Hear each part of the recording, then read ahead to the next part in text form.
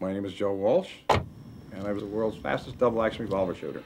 I was born in Pennsylvania, and that's a way of life in Pennsylvania. Everybody owns a firearm, everybody hunts up there, and everything went from there. Incredible that he's able to sight his gun using only this dentist's mirror. The gun that won the West. The old single-action revolvers weren't safe enough to load with 6 rounds. Therefore, they were loaded with 5, and the hammer was down on an empty chamber. And the old Westerners would carry a $20 bill in that empty chamber. If they got shot or they were found dead someplace, somebody would have $20 to give them a Christian burial. I used the facet from the diamond in my ring as a reflection, like a mirror, to line up the sights on my handgun and shoot over my shoulder. The light is a very important thing. If I have poor light, it's extremely difficult to do it. It's making use of the shadows and the lights is available.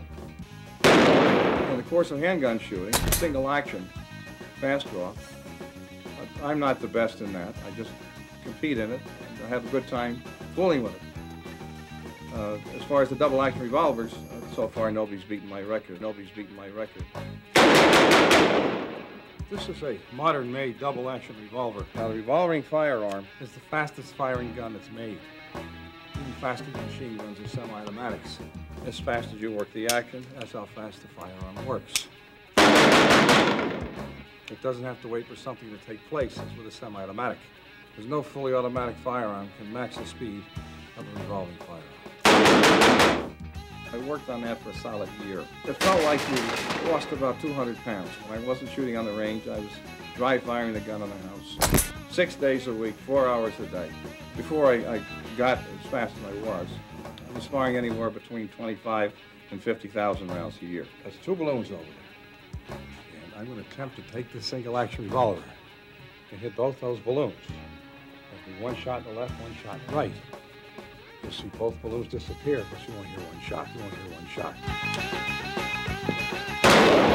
I separate the 2 balloons, leaving a good space between them, to show that 2 shots are fired and 2 balloons break.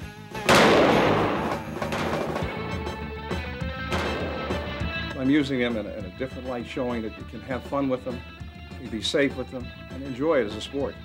I'm Joe Walsh, the fastest gun in the world, and you're watching Over the Edge.